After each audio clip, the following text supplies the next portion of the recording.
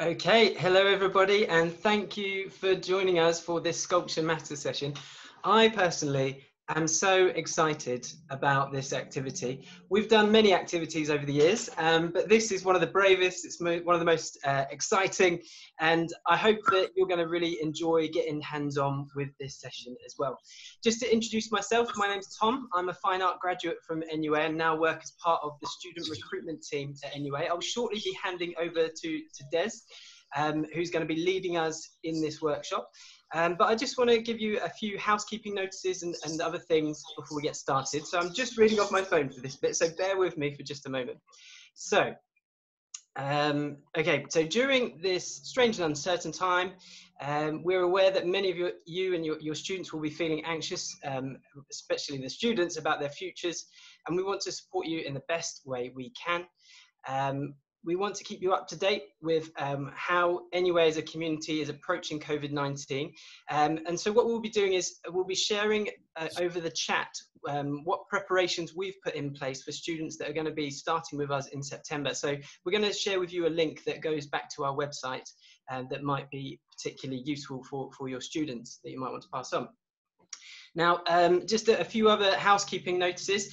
We'd like it if you would keep your audio and your video off during this session. However, we would like to invite you from time to time to share with us what you've been up to.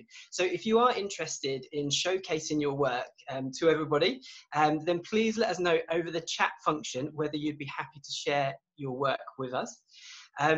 Other than that, in the unlikely event that Des's internet drops out, what we'll do is we'll attempt to enter back into the session for about 5 minutes.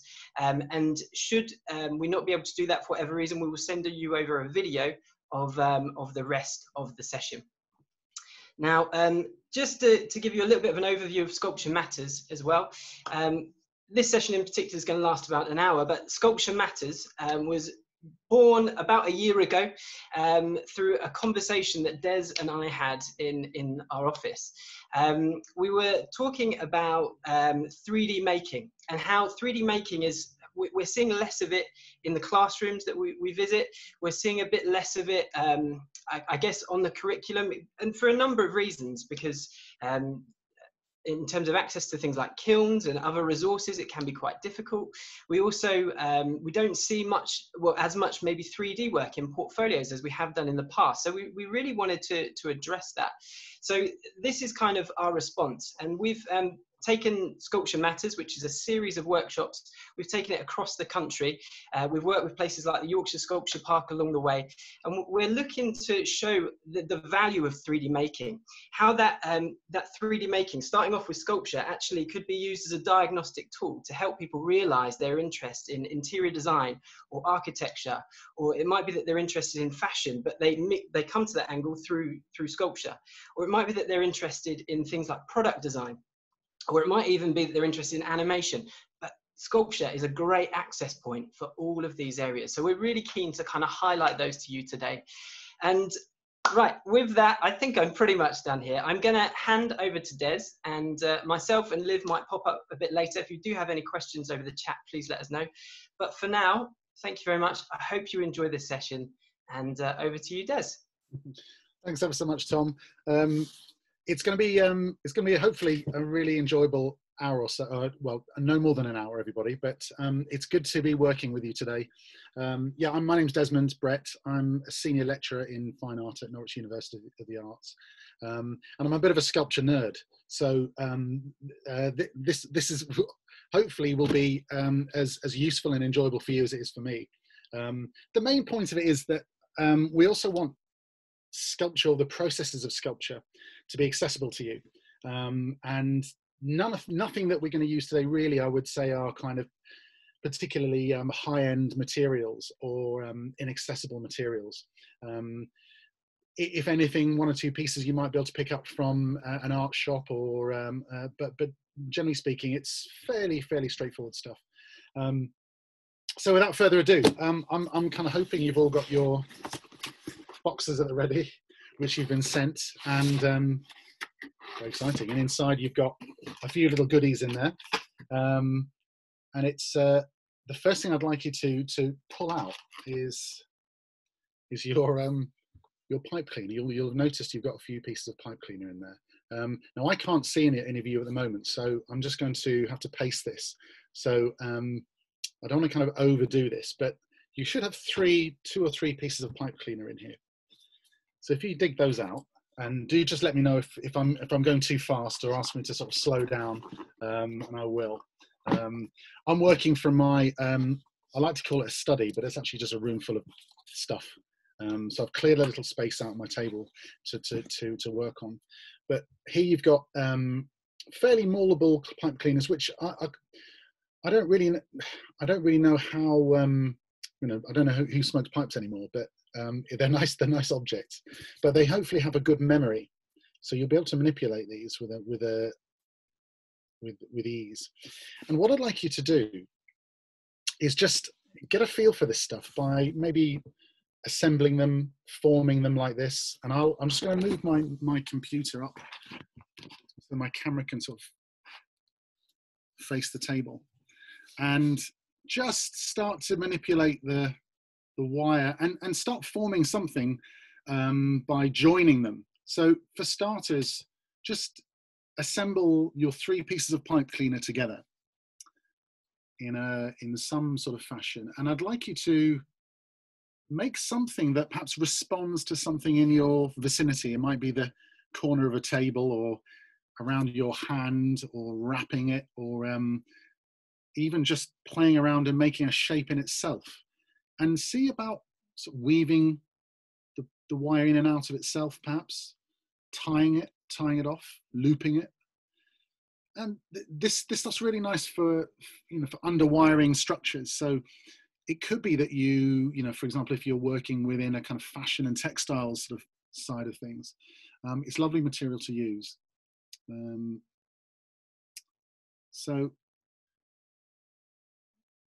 And again, if anybody wants to kind of come in on let me know if there's any questions or anything you'd like to ask as we're doing this, then by all means do.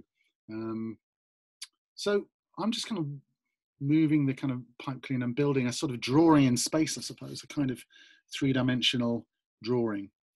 All right. So now, how will I know, everyone out there, how will I know how I'm doing and how you're doing? It'd be really good to sort of see some of the pieces you've made, actually. Is that possible, Tom? So something like this. Just build a... Hi, Des. We're just going to wait for people to, just let us know they're interested, and then we'd love to have a little chat with you guys. Yeah, it'd be really good just to sort of see how you're all getting on, because what I don't want to do is rush through this, because in many ways, for some of you, this might be the first time you might have worked with this sort of stuff before. So something like that. I'm sort of imagine this as a kind of drawing in space, or a sort of structure that might relate to nature. It could be, I don't know, at the moment I'm thinking of a sort of three-dimensional racetrack, or some kind of fungal structure that you might find in a woodland or something. That's very pastoral, isn't it? But Yes, do have a look at the screen and let us know if there's anyone that's on there that you'd like to have a little chat with about their... Well, yeah, I can see if some of you have got your screens off, but oh, that's looking good. Okay, right, great. Shall I pick on somebody? I can see Fiona McKenna. You're looking very intently at something. That's looking smashing. Yeah, nice. It's of a nicely typed down form. Very nice. Yeah, keep it kind of, yeah, that's looking great. Yeah, really nice. You've got a kind of geometric shape there as well. It's reminding me of a Richard Deacon. Oh, it's a peanut. Oh, you've got something to work from. Very good. Yeah, that's a nice idea. And Hannah Wilson, what are you making over there? That's looking, it's like I'm broadcasting to the country, but it's looking swell. Good. Well done, everybody. And you can make these as sort of compact or as expansive as you want. But in many ways, that's enough of a sculpture as it is. But there's going to be a twist to this, and we'll come to this later. So if you feel like you've found yourself a kind of structure or a shape, then what I would like you to do is just to put it to one side. Okay, so just pop it on the table and leave it to one side, and then we'll move on to the next phase. Okay, is everyone okay with that? So I'm just whizzing through, having a quick look at some of you. Yeah, okay, you're all looking reasonably satisfied. You've you're ready for the next stage. Good. Okay, great. Right, the next bit is where it gets a bit kind of sticky and hopefully not too messy, but we're going to move on to the business of casting plaster. And in your boxes, and your wonderful boxes you've got, you should have a bag of white powder. Fingers crossed that all went through the post office system without any. I like watching those programs like Border Security, where they kind of have to pierce a hole in the bag and kind of taste it to make sure it's not something naughty. But this is the real deal. This is the best in the business, plaster of Paris, and you'll have it all in a sealed bag. So hopefully you've all been instructed to have prepared some water and some containers. So I'll just go through a quick checklist with you to make sure you've all got what you need. So first things first, you'll have your bag of plaster in your Sainsbury's freezer bag. And importantly, it's got a little zip top to it, a little kind of seal tight top, which is going to be really critical for the next bit. You should also have some sort of container for mixing it. I've got my ice cream tub, very Blue Peter. And on top of that, I've got a coffee mug with 200 millilitres of water. So there should be 200 millilitres of water. There should be about 400 grams of plaster in your bag. And you should have a container. If any of you need to measure your water, by all means do. I've just borrowed the measuring jug. But 200 millilitres of water should comfortably mix the entire bag of your plaster. Just as a measure, whatever you have in volume of plaster, you need half the water to achieve a really good casting mix. And if you've used plaster of Paris before, fantastic. And if you haven't used it before, I think what I would say to you is that it's a particularly useful material for turning voids into forms, into things. And it's also extremely good for applying to a surface. You can apply it to brick surfaces and it'll set really nice and hard. You might have also, some of you might have cast body parts in it with it as well. And it's really super for kind of pouring into volumes. And today we're going to look at using plaster to make a very simple cast form, really just to kind of get the hang of using the material, okay? So there are a certain amount of rules that you need to abide by when it comes to working with plaster. And I like to use, you might have heard this before, but I like to use the kind of there's a dairy products rule, okay? And I don't really watch enough of the Great British Bake Off, but I kind of think this is a kind of sculptural version of the Bake Off we're going to do. But when you're mixing plaster, you don't want it to be too runny and you don't want it to be too thick, which sort of stands to reason. If it's too runny, it will never set. So if it's milky, that means there's too much water, which is why we've set kind of quite strict guidelines for this process today. If it's too thick, like kind of Primula cheese from a tube, it will set too quickly and there's not enough water. So you kind of want it to be somewhere in the middle. And I would say a bit like runny custard or the double cream that you pour on a Christmas pudding. Something that has got a kind of fluidity to it that you can pour, but it's not too thick and gloopy that it just sticks to everything. Okay, so without further ado, hopefully you're all kind of psyched and ready for this. Some of you are looking a little bit kind of pensive, but it's going to be okay. And if you ruin your many utensils or it goes everywhere in your house, I apologise, but I think this should be okay. This should be fairly well, muck-free.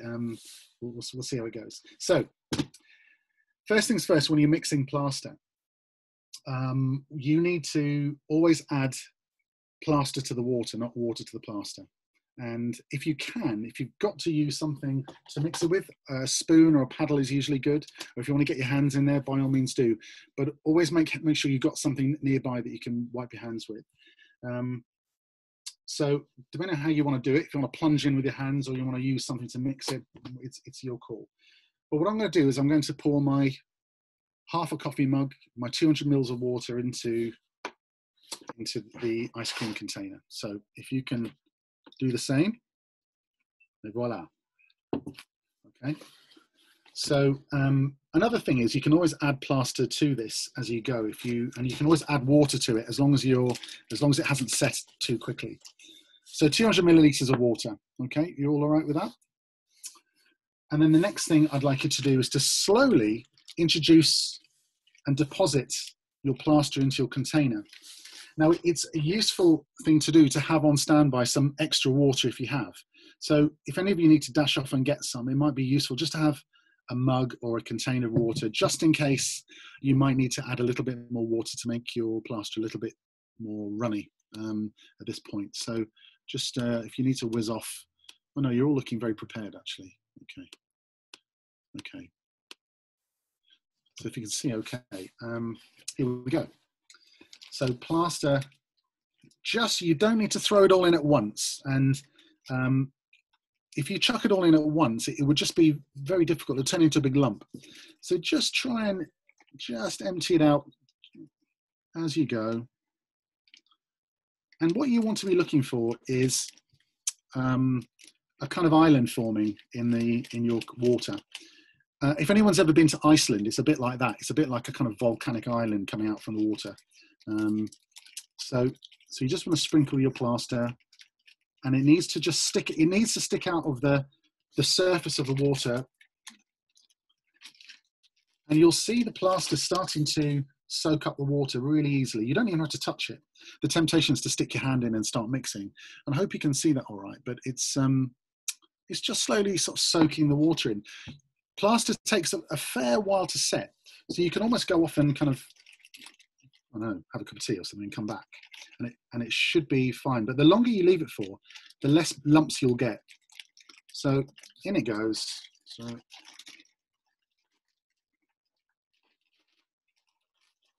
and I'm just going to add a little bit more water to mine. So what you want is a kind of island sticking out of the surface, and it's drawing up the water really well.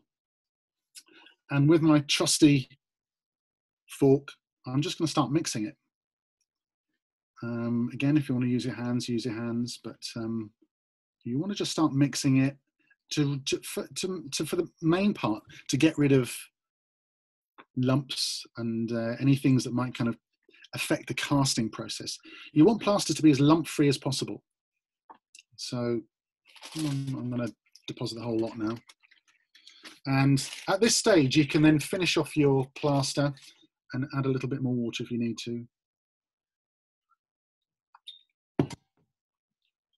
And just keep stirring.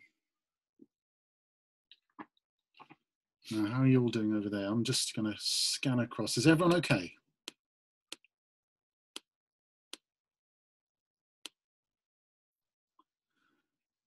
I'm hoping everyone's kind of all right with that.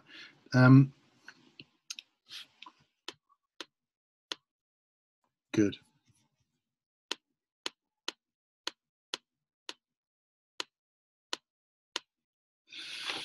Okay. So for those of you who are new to this, like I said, you want to have it almost like the consistency of double cream. Not too thick, not too runny. Another good rule of thumb or of finger is if you dip your finger in and it doesn't drip off your finger and you can't see your skin underneath the plaster layer, then it's a really good mixture. So it wants to be kind of creamy. If it's too milky, you'd see your skin underneath. So you don't want to be able to see your skin. It needs to not drip off your finger easily, okay? So if you can do your dip test, just try your dip test. You've got plenty of time for this, okay? Now at the moment, a lot of you frozen. So Tom, I can't see anyone working at the moment. So I'm kind of flying blind, but I'm hoping you're all... People are smashing it up. There's a few demonstrations going on now. Very good. Okay, excellent. Yeah, excellent. yeah, we're seeing good progress. That's good. You'll have to be my my eyes then, Tom, because for some reason I can't see. Lisa's got a lovely mixture going on. Finn's, yeah, Finn's showing to the camera, looking great. Excellent. Excellent. Good work, everybody. Yeah. Okay, so you've all done your kind of dip test. You should have a lovely kind of reservoir of creamy plaster, just like that. Okay, so Iceland's just sunk into the sea. You've mixed it all around. It shouldn't be like Primula cheese spread. It shouldn't be like milk, and it could be good enough to just pour onto your cake or your Christmas pudding. It shouldn't be like Rodders, and it shouldn't be like kind of, I don't know, set yogurt either. Definitely not like set yogurt. Okay, good. If you've all got to that point, I'd like you to just go back to grab your pipe cleaner sculpture, wherever it might be, and I'd like you to dip it into your vat of plaster. Take it out and just give it a little shake, like that. Give it a little shake. Drop it in again and give it a little shake. All right, is that all right, everybody? Can you see that, hopefully? Everyone's cracking on with it, Des. Excellent, Tom, thank you. Very good. So look, you've got a couple of dips, 2 or 3 dips will do. The point is, if you take it out and sort of shake it a little bit, it will just start to kind of affect the plaster drying. And a bit like kind of, if you've been to, if you watch people putting fish into a chip fryer, a fish and chip fryer, a chippy, that's the kind of thing you're looking for. All right. Yeah. So that's what I'm after. Okay. So I'm after something like that. Now just set that to one side. I'm just going to put this down on here and just set it to one side. Now this is the, what I'd like to just have it, if I can, yeah, I'm afraid a lot of you are kind of frozen, but anyway, yeah, okay, I can see you all now. So just pop this to one side. It's good to see some of you are kind of prepared with gloves as well, which is good to see. Ro Mason, Ro, that's looking good, you're looking good, yeah, actually you've got some help as well. Very good, oh, well done. Annie Edwards, got some gloves on, very good. I'm not kind of advocating any particular brand, but my hands do get a bit dry when I'm using plaster, so I like to use the Body Shop Hemp Hand Cream, if anybody wants to use that. That's my recommendation. Excellent, right. Now, it won't hurt if you just sort of grab your object again and just give it a little bit of a wave. Maybe just blow on it a little bit. Just to get it setting, dip it in again, one last time, and then set it to one side, okay? Just set it to one side here, all right? So that's what I want you to do. And whilst that's sort of setting, just give your plaster another quick stir, just to kind of just to stop it from getting too sleepy, all right? Excellent, well done, everybody. It's quite a kind of, it's also hopefully quite an enjoyable process as well, if a little messy. So you've got your vat of plaster, you've dipped your sculpture in, it's just setting over here. The next thing is, I'd like you to go grab your bag that the plaster came in. Okay, grab your bag. Okay, all got that, you've got your bag. And I simply want you to pour your plaster back into your bag, all right? So just pour it back in. Now you might need to hold both hands like around the bag and just simply pour it in.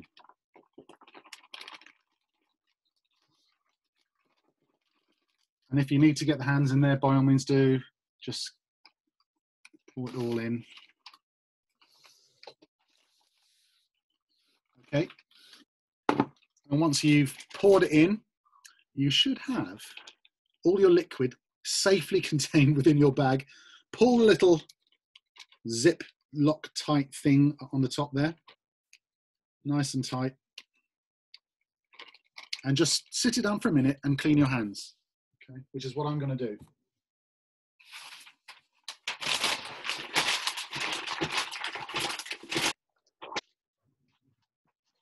Right, okay. see how you're all doing. Okay, show me your bags, everybody. Let's see your bags. Safe and sound. Plaster in the bag. Good. Well done, everybody. Rachel Fraser, very professional. Like what you've done there. You've done that before. Jen, looking good. Thank you. Genevieve, how are you getting on over there? Good. Good. Yep. Thank you, everybody. Great. Let us know if you'd like to have a chat with anyone at any point as well, and we will unmute as we go. Okay. Oh, well, that's a good idea. Yeah, we could do that, couldn't we? Well, yeah, right. Well, we'll get to the next point, and then we'll have a quick maybe a quick conflab. Yeah, that would be really nice. So, everybody, you should have your bag safely containing your plaster, and all I want you to do now is to use it as a kind of, in effect, this is going to be the thing that because it's containing plaster which is now activated, I'd like you to sort of place it somewhere or sit it on something. So you might want to, I don't know, you might want to kind of use an object and sort of sit it over it or slump it next to something and just allow it to take its own form. All right, so, I'm just going to, for example, you might want to use the mug or something nearby and just sit the actual object onto it. So it might be that you might want to kind of slump it over a thing, or you might want to sit it inside something. I might do that actually. I might just sort of sit it inside my mug. All right. Okay, so whatever you want to do, just, you've got plenty of time to work with this. So however you want to manipulate it, you might have a willing participant who might want to hold it for you. It might be interesting to kind of hold it in your hand. So whatever you do, the point is just to get used to casting, but also just to see what it can do, how it can take on form. Now this is what we call the impress of plaster, where it takes form, it impresses itself onto something. And the wonderful thing about this process is you could use a bag, you could fill plaster in a coffee sack or a piece of clothing. It's a really nice process to pour this into. For example, a student last year knotted the ends of an old cardigan and poured plaster into the sleeves, and then left the kind of cardigan to kind of sit on something. And the beautiful thing about it was it kind of it took the form that it was slumping, but also picked up all the kind of details of the ribbing of the knitting of the cardigan. So anything that you can fill, plaster will happily go in there. So just pop it to one side and just leave it be. Okay. Yeah, I was kind of keen. Let's pick on Ro with your assistant. Can we have a quick catch up with you? How are you getting on? Just deciding how to balance it over this. Oh, that's looking swell. Yeah, I really like the look of that. So we have to. You've got two assistants.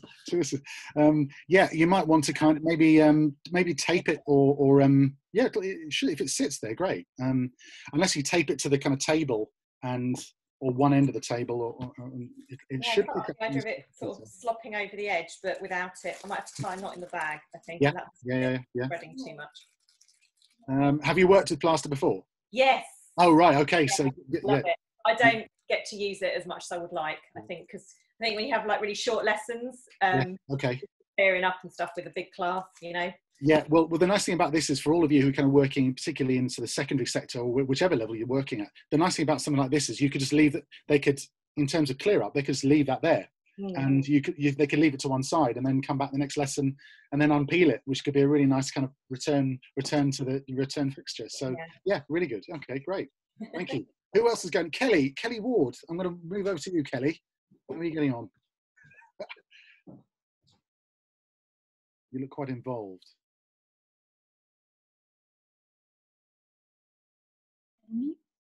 Hello. Hi. Hello, Kelly.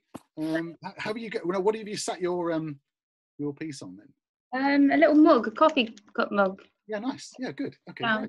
Yeah. And is it setting quite? It looks like it's setting quite well. Yeah, it's setting really well. It's quite warm in here. Yeah. Okay. Good. Yeah. And that's another thing, everyone. If you're kind of working, if you need a bit more time with your plaster, use cold water, and if you want to sort of speed it up, use warm water. And if you really want to move things along, use a fan. Genevieve Rudd, how are you getting on over there? Nice to see you. What's going on over there with you? Hello. Hi. Did that work? Yeah, it did. Technology. Okay, so talk to me. What have you been what have you been cast? Oh, yes. It's a peg loom that never gets used for weaving. Right. It always gets used for something else. So drawing, now it's being cast. So yeah, it's got its use, but just not for weaving. It's a radical use of some weaving structure, like it.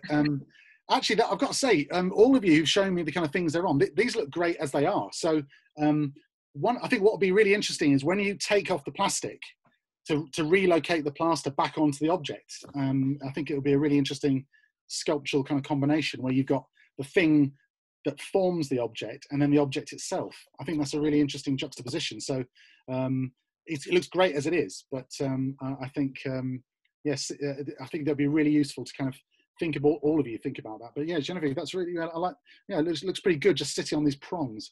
Okay, good. Sarah Sanderson, you're wearing a boiler suit. You're kind of you're prepared for this. You're prepared for sculpture. Hi. Oh, hello. Hello. Yes, I'm prepared. Yeah, you're very. I put mine over an old light bulb I found on the desk. Nice. That looks great. Sort of ensconced in this kind of pillow of plaster. I love it. I love it. I don't think I'll get it out.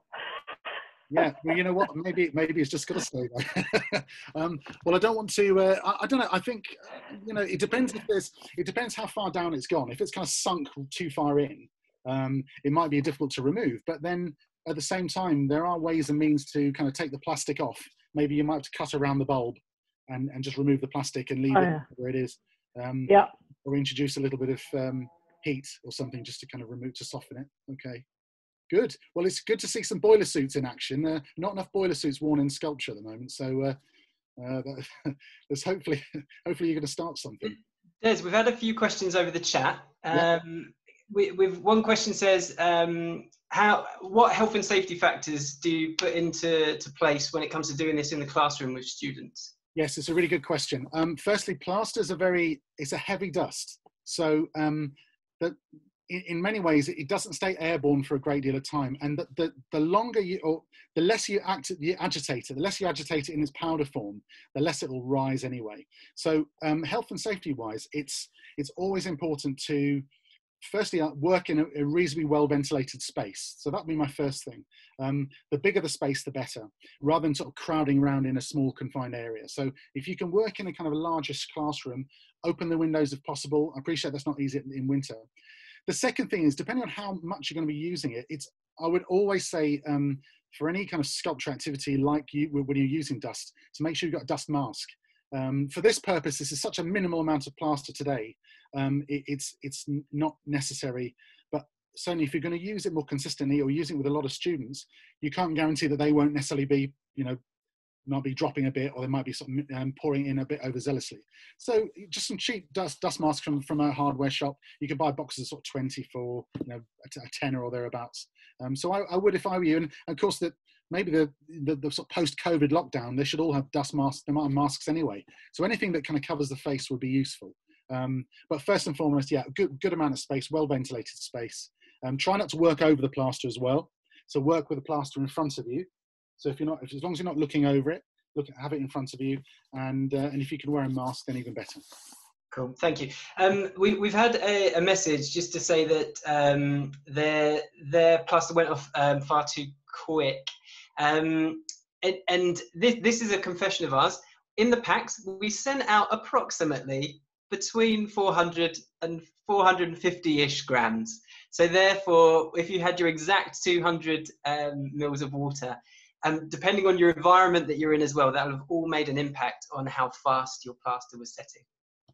Yeah, and one of the things about doing this which is quite exciting, and kind of there's an element of jeopardy here, but actually I don't want to kind of I don't want to I know some of you might be disappointed if it has gone off too quickly, but at least maybe that will help indicate what you might need to do next. So if you're going to use it again, then just perhaps use having that kind of extra bit of water at hand is good. You can introduce a bit more water to kind of thin it out a bit whilst it's setting.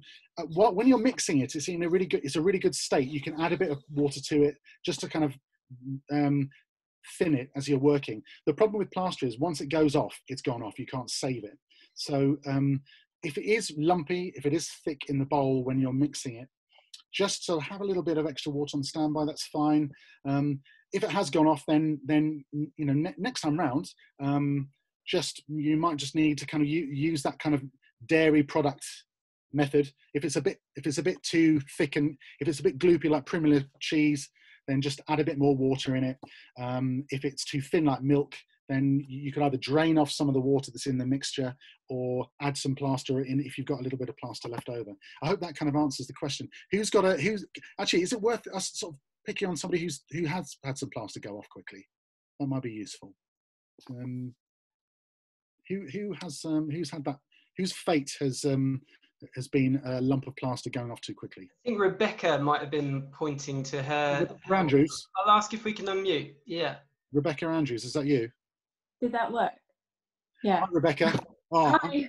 Rebecca, I'm devastated for you. Yeah. But, you know, I'm here for you. Okay. Let's have a look. So it went. That's a really splendid looking egg. Okay. It's gone off. It just went off a bit too quickly, did it? Yeah, really fast. Like almost before I even put it on the chicken. This isn't going to help you, but sometimes there's another kind of variable to this. When you buy bags of plaster, if any of you have ever bought plaster before, depending on when it was manufactured, there's usually always a date on it. And sometimes if it's too old or older, it can go off really quickly. So it doesn't have to, but it's just there are a few little variables. But so it went off in the bag. When you were mixing it, was it getting a bit gloopy? Yeah, I mean, when I was trying to get it in, I thought it's a bit thick, like trying to get it in the bag. And then before I even got the chicken, it just went solid. So it's not even on here properly. But, you know, it's all right. Right, the bag didn't get to the chicken. Yeah. I'm sorry for you, and I'm sorry for the chicken. But so that in that case, then just it's surprising how much time one has when you're mixing. But if you are then for in future, just if you fancy trying this again, just use try and it's warm today as well. It doesn't help. Certainly where I am. But if you use cold water, that will slow it. That'll and inhibit the setting. And start with a little bit of water, just to keep introducing it, and then and then you can sort of then hopefully you can sort of thin it out a bit if you need to. But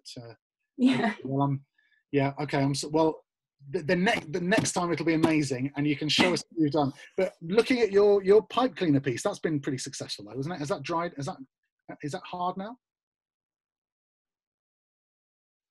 Yeah, look at that. Now that's looking very good. Now, hopefully everybody, you should all have a reasonably set pipe cleaner sculpture. Let's have a look at them, everyone. Yeah. That's looking great. Anna Church, yours is looking great too. Thank you. Well, that's great. Well, okay, looking good.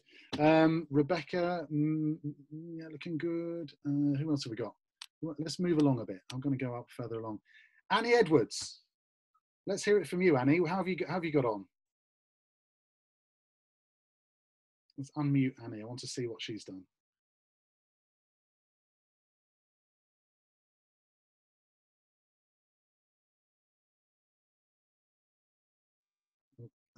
Oh, there we go. Hello, Annie. Hi. Well, that's looking.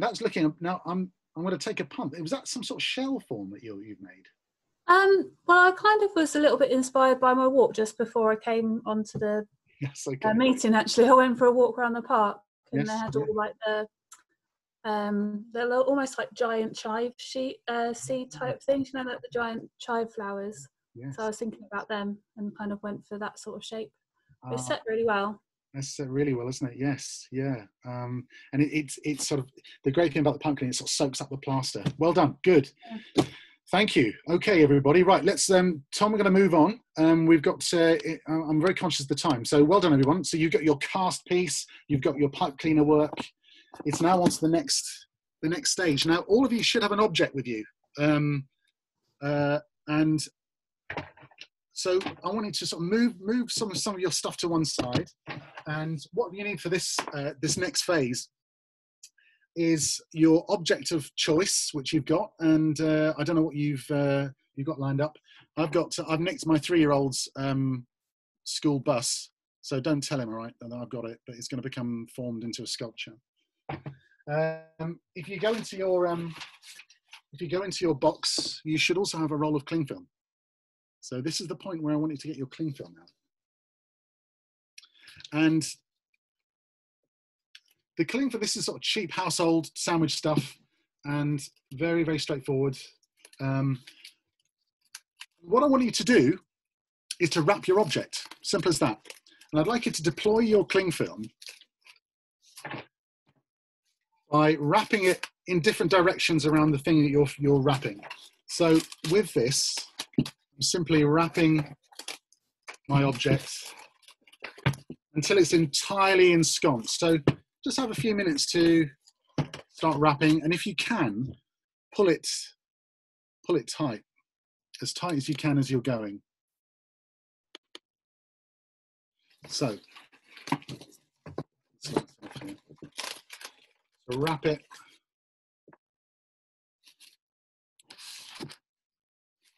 Like so. What I want you to do is entirely cover it, and as you go, keep pulling the cling film tightly. So maneuver it around, pull it as tight as you can, and just keep going.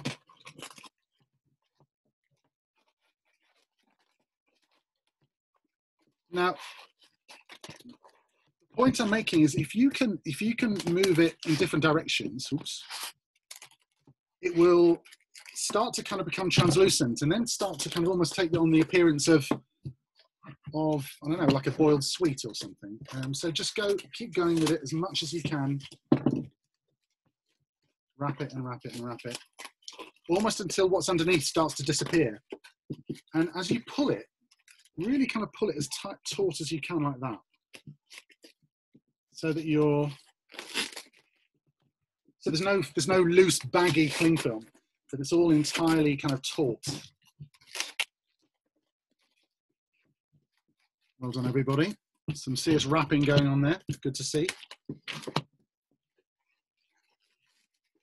And I can see I'm probably going to deploy the entire roll of cling film here, but.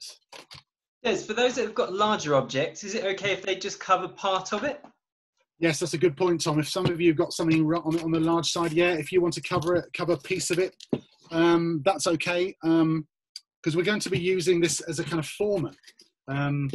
So yeah, take a corner of something, or a edge of a table, or a top of a table, or a stool or something, but you know, it doesn't need to be too extensive, but yeah, that'll be fine. Okay.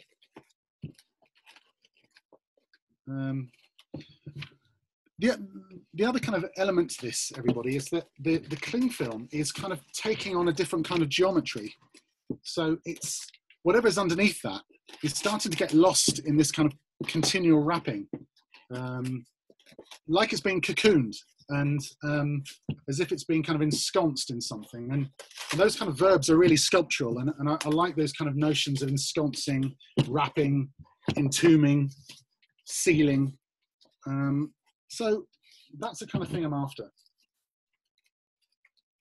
So go once round a few more times.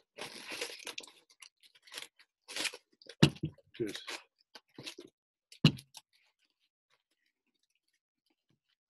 Now, hopefully you're all kind of getting into this. It's a good workout, everyone, as well. It's a kind of, you don't need Joe Wicks for this. It's a good kind of forearm workout, shoulders. And the more you pull it around, the more of an aerobic workout. Okay.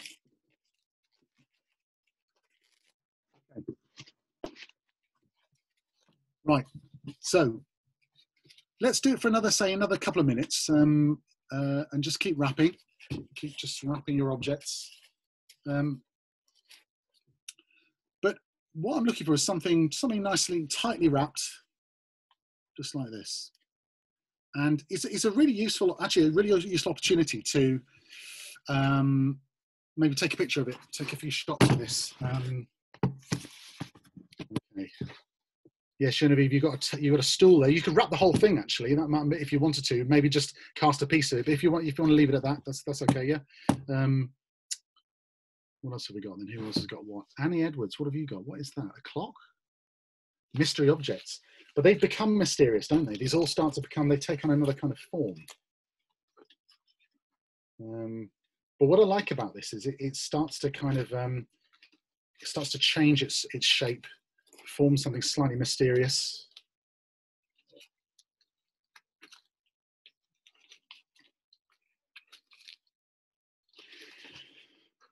And this is going to become your former, all right?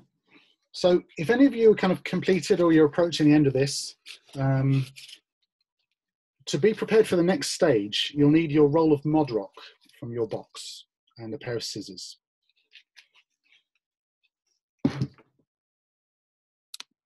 And if you have any water left over or a little container still of water, then grab that.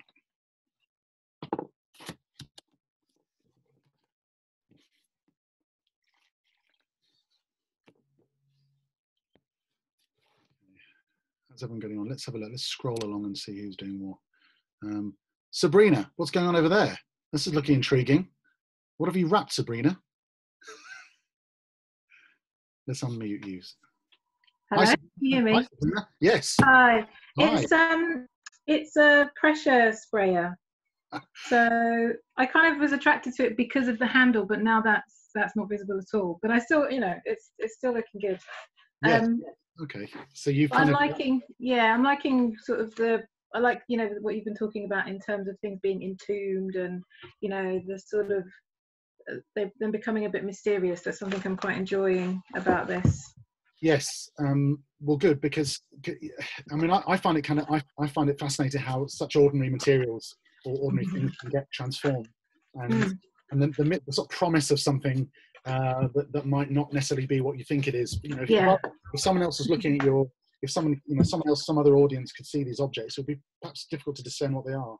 And particularly when we go on to the next phase, which is using the mod-roc, you're going to make another piece from this, which will then be another layer of distance from the original object. Right. So yeah, good to see. Excellent. Okay. Some very intense things happening. Michelle Brown. Hi, Michelle. Michelle, let's unmute. What have you wrapped? A bubble machine. A what? My daughter's bubble machine. A bubble machine. Yeah. Oh, so I would never know. See, is it all entirely it's entirely wrapped up now? Is it? Yeah. Good. Fantastic. Yeah. Right. Well, this bubble machine will never be the same again.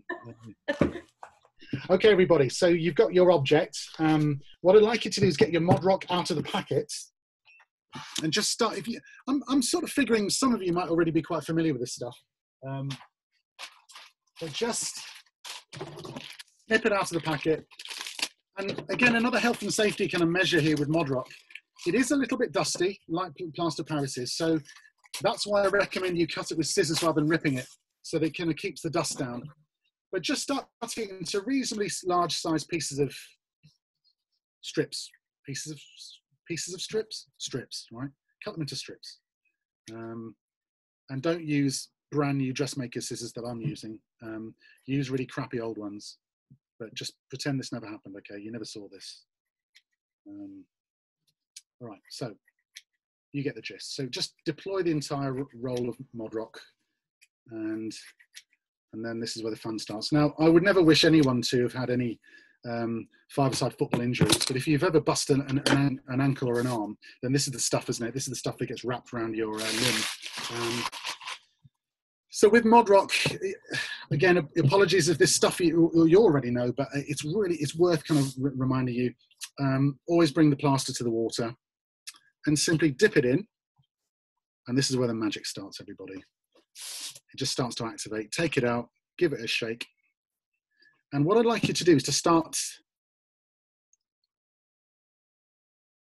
wrapping your object. Now this is the bit where I knew I was going to do this. I was going to forget something. And I almost did. Before you start there, everybody, grab a pen or something, or you don't need a pen necessarily, but I'm going to mark a center line all the way down my object. or if it's a particularly complicated thing, maybe more than one, but I'm going to mark a center line like that. So mark a center line down your thing. You don't have to mark it, just try and work to a center point, center line, where you can then take the whole thing apart if you need to, if it's entirely wrapped. So if it's something that you're going to entirely wrap with mod-roc, just some kind of marker of a center, okay? Or if you haven't got a pen at hand, just imagine there's a center line and just try and meet your mod-roc and leave a little gap in the middle, okay? It came to me just before we started. I knew I'd forget that. So once you got your mod-roc activated, I was try and start with at least 2 layers of mod-roc around the whole thing if you can. Those of you with big objects, just do a part of this. Just sort of start to kind of seal it around something. Like Genevieve with your stool, maybe a sort of an interesting sort of edge of it or the side of a part of it. Those of you, the bubble machine, I reckon the whole thing could get cast. But look what I'm doing. If you can you see that all right? I've got my middle line, I've got my mod-roc, and I'm going up to the middle line, but not over it. So my two pieces of mod-roc are just coming up to the middle of the line, all right? Okay, everybody?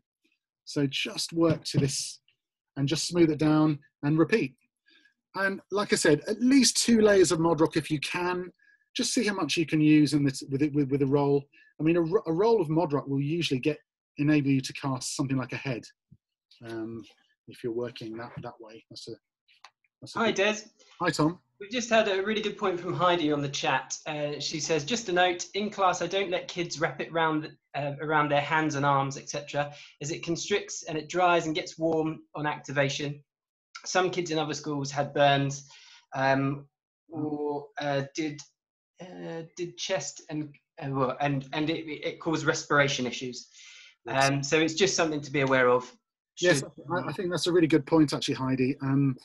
I would be very, very conscious of any body casting where the mod-roc touches the skin. If you aren't going to do any casting with body parts, I would always use a barrier. And what I mean by that is cling film would be really good, or even a kind of layer of moisturizing cream to mitigate against burns. What you should never do is put it directly on the skin. That's why it's causing burns, because the kind of exothermic reaction in the plaster is it will instigate heat. So yeah, absolutely. But then you could look at someone like George C. Gall's work, the American sculptor, the great American sculptor, and he would often cast people, wrap mod-roc around their clothed bodies. So you can do a lot with, for example, I did an entire body cast with a third-year student, maybe 2 years ago now, and it was her torso, and she wore a kind of technical layer, like a sort of like a running layer, like one of those kind of wicking layers, and that actually enabled the mod-roc firstly to come off really quickly, but it didn't touch the skin. So absolutely, yeah, never use it directly on the skin, and certainly. Plaster of Paris is the lesser of the evils. Certainly never use anything like builder's plaster or thistle finish or anything like this, which has a much higher exothermic rating. So yeah, barrier cream. You can buy barrier cream, moisturizing cream, or cling film. Anything that provides a barrier against the mod-roc is always advisable, because certainly with any plaster, any dry product as well, it can dry the skin and cause kind of skin cracking. So be mindful of that. We're very careful. We always say to students, if they are doing body casting, we always do it with a member of staff and another student, so that we have at least 2 other people on hand, 2 people working with them. So I hope that answers your question. Well, it wasn't really a question; it was a good observation, Heidi. But just on the back of that, yeah, certainly always make sure there's some sort of barrier between the plaster and the skin. I think time has been flying by. Just to let you know, there's about 5 minutes left until the end of the hour. I anticipate that we might go a little bit over, so I apologise if anyone's on a bit of a tight schedule. But we will have this as a recording. So if anyone, and I anticipate that we will go over, if anyone wants to watch the end of the video, then please get in touch with us and we can send over a recording should you need to slip off a little bit earlier. Okay. Some very intent plastering going on, which is good to see. Sharon Adams, you're looking, what's going on over there then, Sharon? What are you wrapping? Looks like a kind of piece of furniture. Hi, Sharon.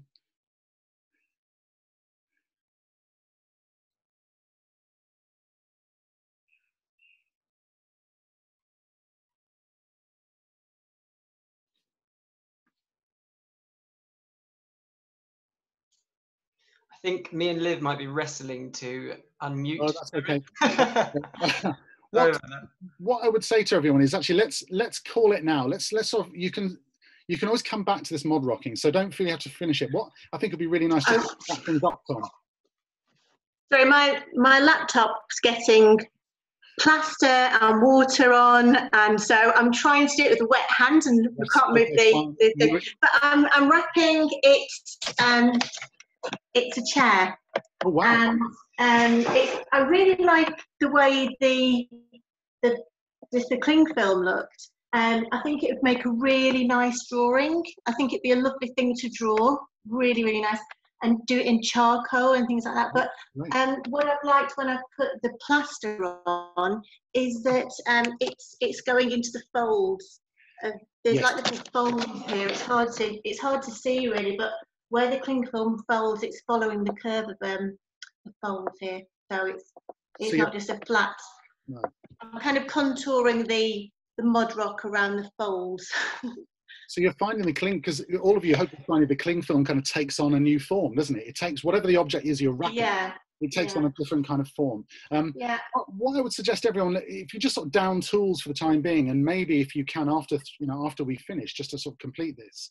But let's just have a kind of pause. Does that sound all right, Tom? Have we got a few more minutes? I'll make it 3 minutes to go. Yeah. Is that all right? Yeah, go for it. Okay. Look, everyone, so let's just kind of, or if you want to carry on working, I'm happy just to kind of just chat a little bit about what you've been doing. The great thing about firstly, with this object that you're making, you can always come back to this. And if you want to kind of add more mod-roc or buy some more mod-roc and complete this, I'd really like you to do that. You can always add mod-roc to mod-roc. You can always stick plaster to plaster. But what I would suggest is if this piece goes dry, then just spray it with something, wet it before you apply any more mod-roc to it, so that it draws the moisture in. So if you're going to continue that, do so. Just a light spray with a bit of water or something will do. The intent for this is that you can, once it's set, you can take it apart. You can take it off the former that you've made in cling film, and then reassemble it with some more mod-roc, so you could stick it back together again. So it's a starting point really. We're giving you just a starter here, but it would be really interesting to once these come apart, to reassemble it, and then you'll have a secondary sculptural form that's been made by the initial former. So the cling film over the object is one form, and then by extension, the shell that you've made, the kind of husk that you've made in mod-roc becomes another sculpture in its own right, which of course you can paint, or you could leave it as it is, as this really kind of nice, beautiful kind of minimal kind of form. So that's your kind of mod-roc piece. I mean, mine's drying already, so some of you might be noticing is it for some of you, is it drying off already? Yeah, so some of you are kind of finding it's kind of going a little bit harder. So set that to one side, and you don't need to take these out yet, but if any of you have got your cast plastic bag sculptural form, I would say leave that for as long as you can, maybe for at least another hour, if you wanted to let it really set. But if it's absolutely impossible to keep your hands off it, then gently unwrap it and just unpeel it. So mine's kind of set already, and if you find it sets into the creases of your bag right there, just gently cut it with a knife or a pair of scissors, and you can undo it.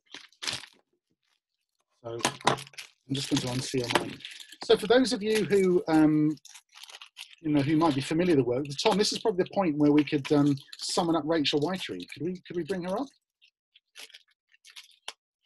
Ah, just like that, brilliant.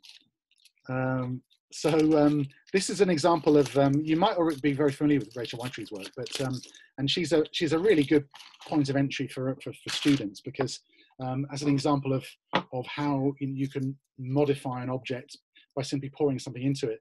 This is called Torso, Untitled Torso, and it's from she started making them in 1989, 91, and it's a really good example of something that's is taking on that bodily form by pouring plaster, or in the case the left-hand one, wax into a hot water bottle.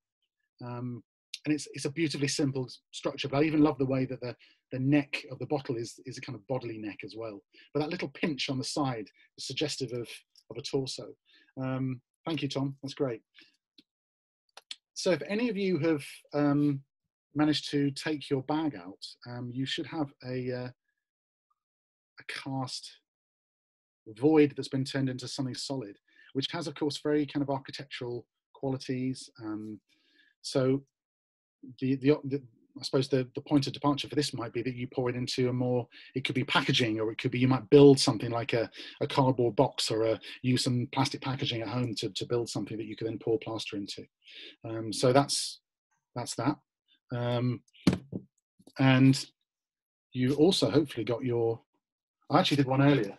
I got a bit carried away, and I've done a much larger version of that. So, which you know, you could sort of think of that as I'm thinking like set design. Imagine having something sort of as a piece of set design, or a piece of radical architecture, or something like this.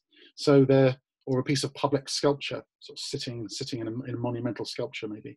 For those just a quick pointer in your boxes, you've got your little figures. So you might want to think about documenting your kind of figures next to your pieces as well, or having it standing on your sculpture for a sense of scale, which might kind of suggest something more architectural.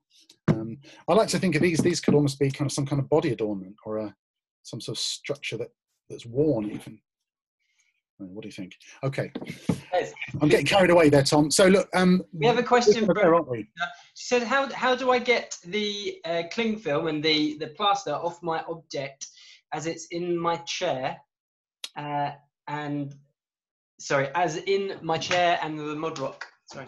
Yes. Okay. So if you've got your, there's two ways to do this. If it's on your chair, if you manage to kind of do it in two halves, or it's in pieces, you just need to sort of slowly ease the kind of, let it dry first, but just slowly ease it apart.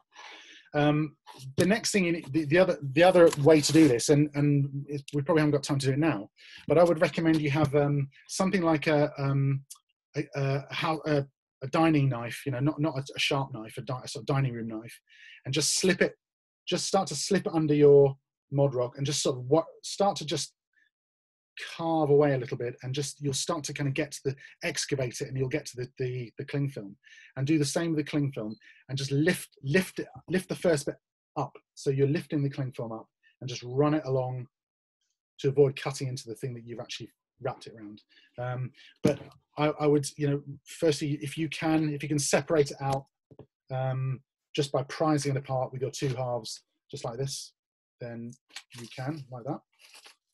And then if you can do that, then just unravel your cling film and sort of reverse the process. Does that make sense? Great, that makes sense. Good.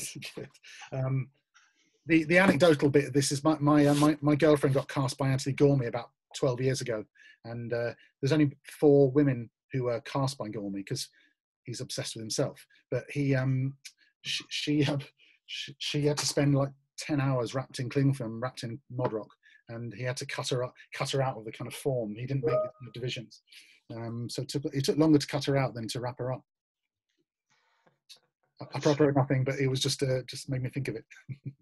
Yes, we have, obviously we've gone a touch over time now. Now, in theory, we had the bread lined up, didn't we, for this session? However, it might be worth us moving that into... Save that for next time, yeah. Sculpture matters more.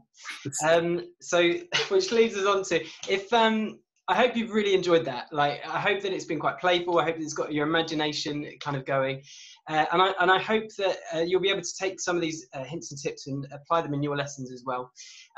We do have a second kind of follow-up session to this, which I mentioned, which is Sculpture Matters More. You'll have received an email about it, and we're going to be sending out packs to people who haven't already, well, the materials you've got in your packs cover that session.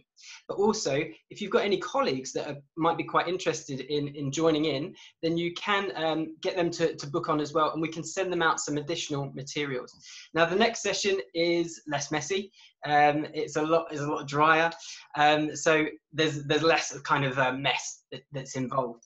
But we'd love for you to join us for that session, and we'd love to also share with you some of the things that you've been making as well. So if you're able to photograph what you've been producing and share them with us over our Instagram channel, as well as over student.recruitment@nua.ac.uk, we'd love to kind of catalogue these and showcase them, and maybe have a mini critique, who knows, in the next session as well. Was there anything else that you wanted to add, Des? Yeah, I just think I would just like to say, everybody, well done. Firstly, well done, because these are kind of, in some ways, these are very straightforward processes. But I want you to think about how it might be extended out to your own particular subject interests, or the kind of flexibility of this. We're dealing with sort of turning solid into liquid into solid, void into mass. We're looking at kind of parts, we're looking at wrapping and changing the kind of geometry of something, and looking at kind of fixing something as a line in space.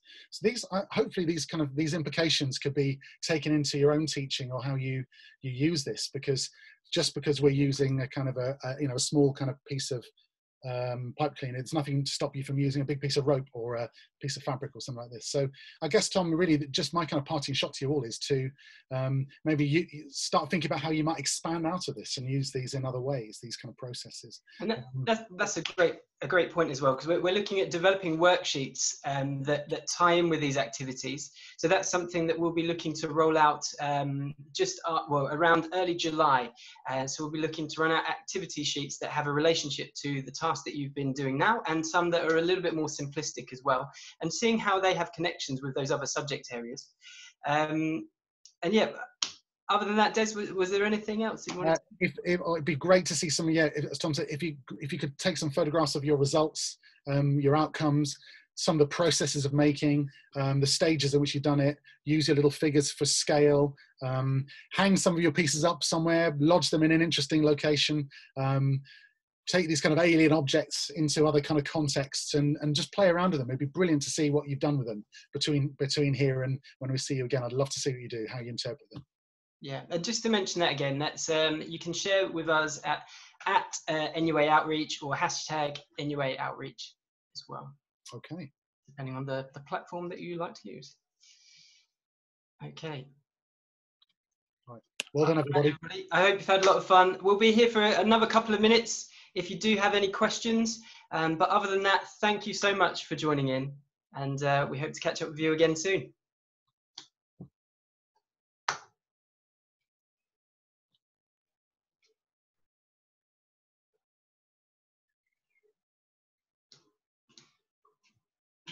Des, do keep an eye out on the chat just to see if there's any questions that pop up.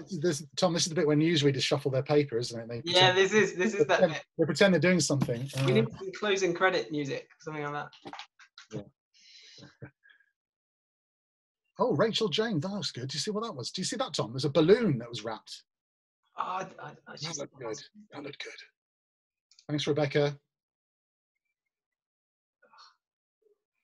I've really enjoyed watching the videos. Yeah, it's been a bit tricky. Oh, hello, who's that? Who's that? Who's got that piece up? That's interesting. I can't see the name. Not Rachel Hamblin. Oh, look at that. That's cool. What is that? What is that? An iron? Is that an iron? Yeah. Oh, an alien iron. I love it. What's James Elliott been making? And Linda Tucker. What's going on there, Linda? What have you made? Is that some strange kind of... Oh, that looks like a kettle. No. So again, all these objects just need to be just gently kind of prized off the kind of formers, but they're really exciting, aren't they? So we've had a question. Are we running the same workshop again on the 2nd? Desmond, could you answer that question? Yeah, not the same. We're not going to do the same thing. We're going to do something different next time. It's going to be, as Tom said, cleaner, but we're going to be looking at turning 2 dimensions into 3 dimensions, and we're going to be harnessing the power of nature as well. So we're not going to be using master. It'll be a clean session. I'm just interrupting. Sorry, Liv here. Becky has just sent a message saying sculpture isn't her strong point, and she has some health and safety questions. So I'm just going to ask Becky to unmute so she can ask those to you directly. Hi, thank you. Hi, yeah, just a couple of questions. It's definitely not an area that I'm overly comfortable in, but I definitely want to do more of. Okay, great. I've read all the horror stories about mixing up plaster with children and with burns and all sorts of things. So if we were to give our students a small pack of plaster and some water, is it safe to let them mix it, or should that be something that we avoid? I'm not sure about this. Okay, I would wholeheartedly say it's very safe for them to use.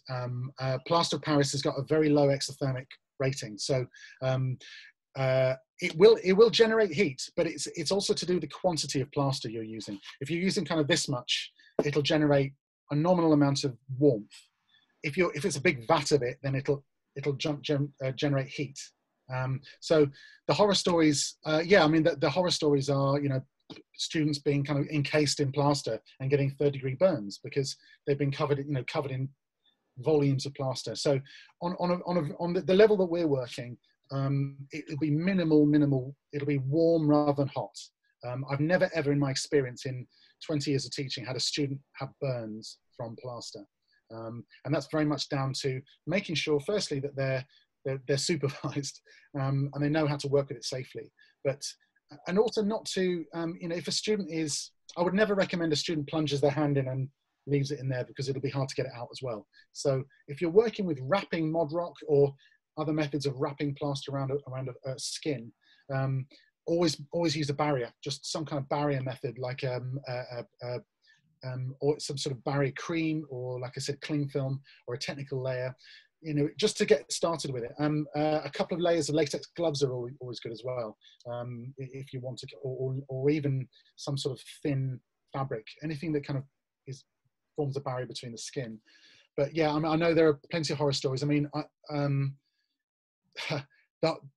problem with this is that it's hard to sort of separate the kind of what you hear, because I know that, I mean, a case of a student being covered in thistle finish, the plaster that you use for walls in a house, and that's got a very high exothermic rating, so it gets very hot and very dangerously hot.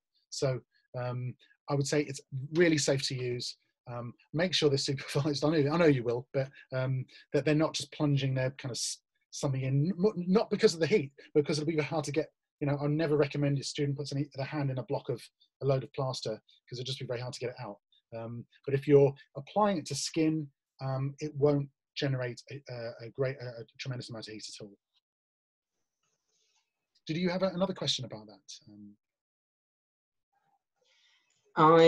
I don't know if Becky's still with us, but if Becky or anyone has concerns around that and might want to see kind of how we've tackled those types of things, then you're very welcome to ask for things like our risk assessments and to show what security measures we put in place for our activity. What I would say on the back of it, you know, for all of you working with plaster, is that it's all to do with the quantities as well. If you're regularly using plaster, then always use a dust mask. You know, for an instance like this, it's just a very nominal amount of plaster. But if you use it day in, day out, or for an hour a day, every week, always use the dust mask anyway, just as a precaution. It is heavy dust, but it's always good to wear a dust mask. And always make sure, if you can, before a session, there's always kind of wash stations nearby. If it gets in the eyes, if a splash of plaster gets in the eye, it just needs washing with water. But always make sure that. I always like to make sure also, if I'm using it with students, that there are latex gloves available, so they can, or plastic gloves available if they're latex intolerant. So anything like that, like aprons as well for clothing, dust masks. Don't do what I've done, tie the hair up as well. It's always it's a nightmare to get out of the hair or the beard. Des, we've had another question. Yep. Can you cast from the inside, can you cast from inside the mod-roc shape? This is it. It's happening now, Tom. People are innovating. Yes, you can. You can cast from the inside the mod-roc shape. So if you wanted to cast, so you want to make a cast of the cast, a cast of the form, yeah, by all means. If you're working plaster to plaster, if you want to make a cast of this, then a good idea would be, again, to use some kind of barrier to stop the plaster from sticking to the plaster, because plaster will always stick to plaster. So make sure there's something in between. That could be anything from margarine to clay slip, just a little bit of clay mixed with water. And if you paint that into the inside, that will provide a really good barrier and stop the plaster from sticking to the inside. If you've got enough of a volume, or enough of a shape, you could pour a solid amount of plaster in. You could pour liquid plaster in as well and cast it. But just make sure you've got a barrier, something like that will provide some resist so that the plaster doesn't stick to itself. Heidi mentions that Vaseline works well. Vaseline's good, but Vaseline is hard to get off. Vaseline's okay, but it always leaves a residual kind of slippiness, if that's a word. It's perfect, yes, that's perfect for a barrier, but it's just sometimes getting it off. It's why we don't necessarily recommend using Vaseline for skin for casting as well, or anything like that, because it's always a bit difficult to get off. But you can get it off with a kind of gritty hand wash, like those kind of high industrial washes. But yeah, Vaseline's all right. Anything that's a barrier. Slip is great though, so I would always recommend the best thing to use is slip. So little lump of clay, stick it in a bowl with warm water, mix up into a mush, nice kind of milkshakey kind of thickness, and then paint it on. Great. Yeah. Any other thoughts? Any other questions from anyone? You can see them, Tom. I suppose I could look on the chat, can't I? Yeah. Yeah, of course I can. Yeah, we can do risk assessments. Story of a child, her hand having a hand. Story of a child losing her hand, having put it in a bucket of plaster. Well. All right. Yeah. So there we go. Don't stick anything in a bucket of plaster. Feet, hands, not a good idea. If you want to make a cast of a body part, use mod-roc, and then take a cast of the mod-roc. But don't stick anything in volumes of plaster. No. No, that's terrible. Actually, that's horrific. Will there be a video for the second session? Yes, there will, won't there, Tom? Yes, there will. Did you say the plaster we used today was just regular plaster? Apparently, yes, it is. It's dental plaster, casting plaster. We get bags, 25 kilo bags from the local plastering drywall centre. You can order it. You can buy bags of plaster from a number of companies in the country. Espo do bags of plaster, but it's not that big. You can buy them sometimes from Travis Perkins, the builders. There's a company called Tirantes in London who deliver it. But yeah, it's just regular plaster of Paris. Yeah. I think just to be super specific, we ordered this batch from Specialist Crafts Limited, and it was fine casting plaster, and they did it in a 10 kilogram bucket. Right. Yes, and if you want quantities of it, then yeah, I mean they come in a kind of nice plastic container, don't they, Tom? Yeah. We sort of work on we have industrial quantities at Newer, so we kind of use tons of the stuff. I had an A-level student who made a cast from sellotape and mannequins head, and then made a plaster cast. It was fantastic, like a head made from a giant cardboard egg. Yeah, that would be good. Great. So the sellotape became the kind of the version of, instead of cling film, sellotape's good. Great. I've used alginate to cast body parts. Even better. Alginate's brilliant. Picks up everything. Picks up hair follicles. It's amazing stuff. Can we have an illuminated N, please, Tom? Come on, Tom, get the illuminated N. I don't know what I could do about that. We've been talking about making sculptures out of this type of thing. Yeah, maybe in future we could do this as some sort of project to make some neon light sculptures. Bear that in mind. Yes, very good. What a good idea. A neon workshop. So where's that from? Ruth Stanley says that. Oh, Specialist Crafts Limited. I mean, it might be good to have a kind of, maybe we kind of publish the where you get it all the the stockers from across the country where we get stuff from, because wherever people are, it might be useful. Yeah, thanks, Catherine. That's very kind of you. Yeah. Once you cut the mod-roc off, how do you reseal in order to pour the plaster? Yes, okay, Michelle, if you're there or you're not there, once you cut the mod-roc off and put it back together again, if you can seal it back together again with another piece of, I should have said that really a bit more clearly, if you've got a spare piece of mod-roc, just sort of make a kind of tab and reassemble it. If you haven't got enough mod-roc, just wrap that sort of central seam with tape of some sort would be fine. But mod-roc would be great if you can reassemble it. Yeah, okay, great. Wow, this is exciting. Totally promoted sculpture to me. Keeley Derby. Great, that's what I like to hear. Promoting sculpture, that's what we're about. Okay, How do you always seem to use Espo? Yeah, Espos are okay. Espo's all right. It's just Espo kind of sell kind of nominal quantity. Espo's all right. I mean, they're fine. They're fine. And they sell bags and stuff, don't they? Bags of plaster. They sell pipe cleaners, cling film. They sell everything here, don't they, that we've used today? All right.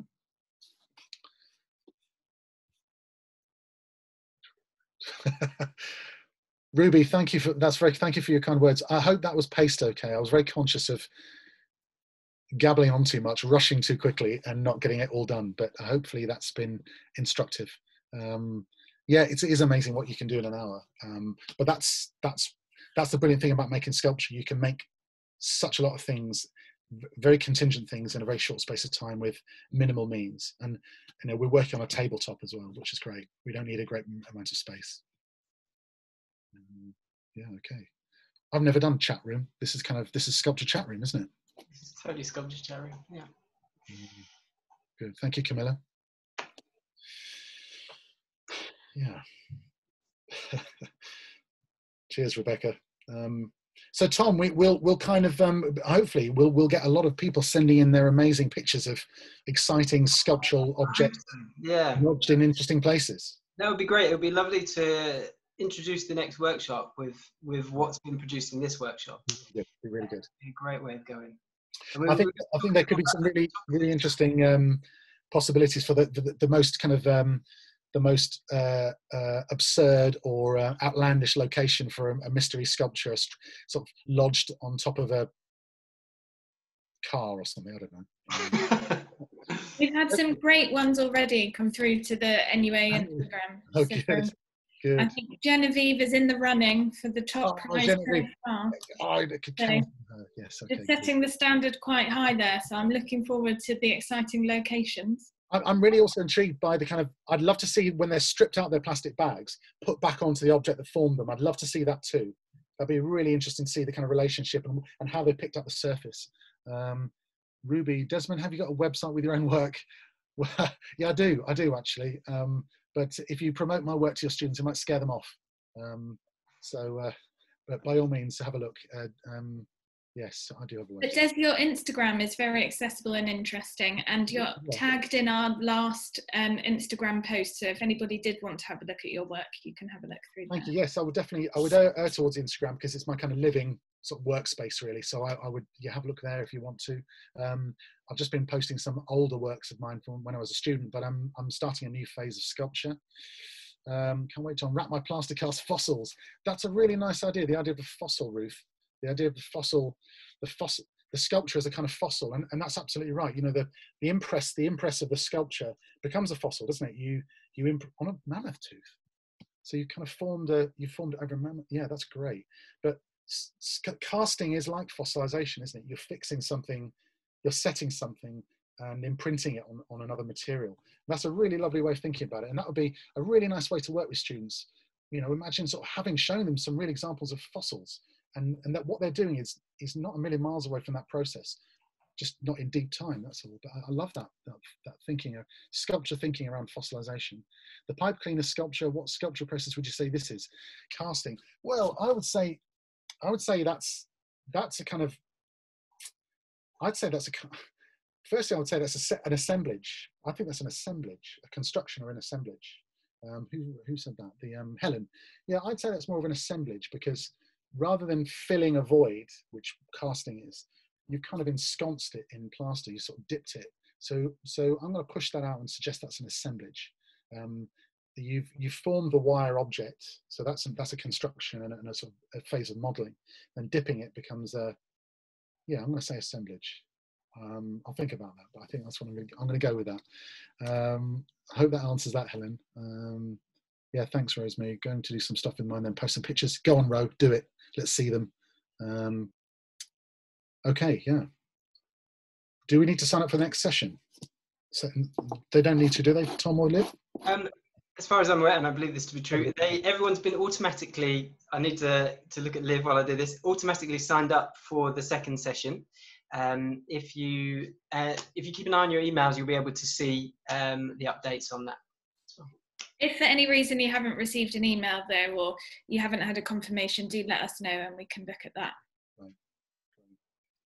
Yeah. What do you reckon, Tom? An assemblage or? I'm maybe an assemblage. I was thinking it reminds me a lot of what's done industrially when they build bridges and things. When you have those steel girders that are kind of support mechanisms for when you do casting over the top of that, for when you're creating big concrete assemblages. Well, casting by definition, you have a former to make the cast. So because this doesn't have a former, because it's not encased in something to create the form, I'm wondering, or is it, maybe we've invented a new sculpt. Maybe it's a new, maybe like a dipped sculpture, dippage. I don't know. Anyway, what do you think of my bigger one? I did that earlier, but yeah, and I know what you mean when architects sort of build, they put the rebar in and then form it with cement. Yeah, and also these could be painted or sprayed. That could be sprayed another colour to make it look metallic. Okay. If anyone has got any other questions, do put them in the chat and we can get those answered. Otherwise, I think we'll start wrapping up for today. But do also send us those photos. We're very excited about them. Helen, Dippage. We'll go with Dippage, Helen, for the time being. I think I could think of anything a bit more artistic. Okay, thanks everybody. Thank you, Des. Cheers, Tom. Thank you. Thanks, Liv. And thanks, Sam, if you're there as well. And thanks, everybody.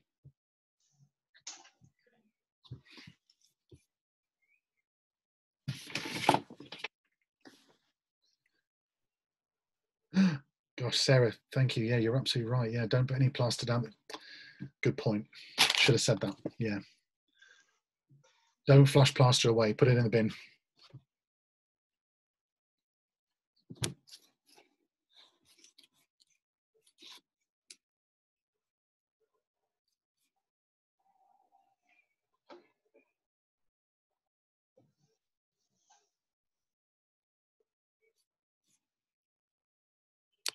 So I think that looks like that's it for the questions. So I think we'll kind of leave it here. But thank you, everyone.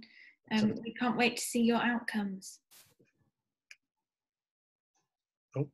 One last question. Does it wash out of clothes if it splashes on it? Yes, but don't wash it out while it's wet. Let it dry, and then it should peel off or fall off, and then wipe the residue. But if you wipe it when it's wet, it'll just kind of ingrain itself in your clothing.